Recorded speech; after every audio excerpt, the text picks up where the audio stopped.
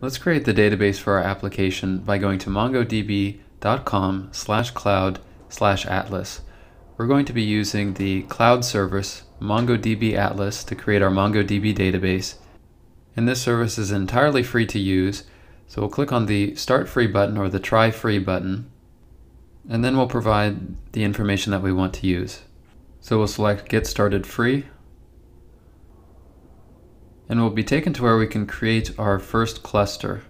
So first we want to choose our cloud provider who's going to be hosting our database, and we want to make sure we're selecting a free tier cluster.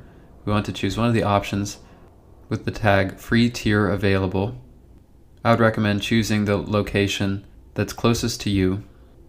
Then we'll select cluster tier and make sure we select the M0 tier. This is the sandbox tier, the free option for creating our database with 512 megabytes of storage. We can provide a cluster name if we like.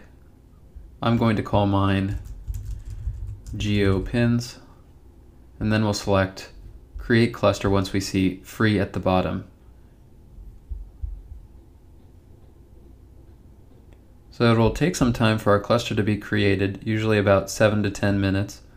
And once we see that our cluster is done being set up, we can create our first database user by going to the Security tab and selecting Add New User. We want to create an Atlas admin, so we'll need to add a username and password for our admin.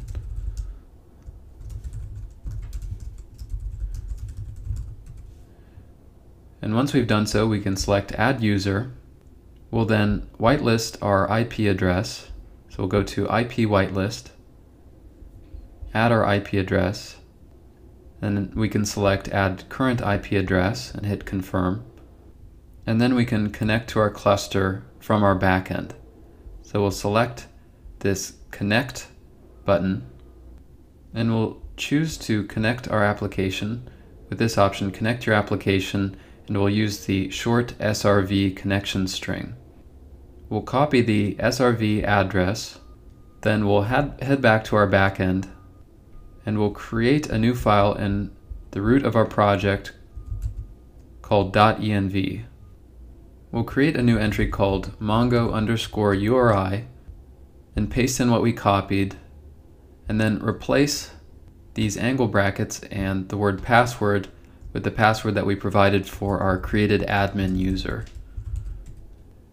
Once we've done so, we can save our .env file, and then within server.js, we can read from our .env file by using the .env package. So we'll require .env and then use the config method off of it, like so.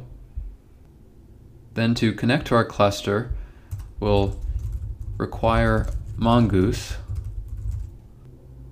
We can use the connect method off of Mongoose to connect to the cluster by providing our Mongo URI, and .env has now made that available on process.env.mongo_URI. We'll need to pass in a second argument, an object where the property useNewURLParser is set to true.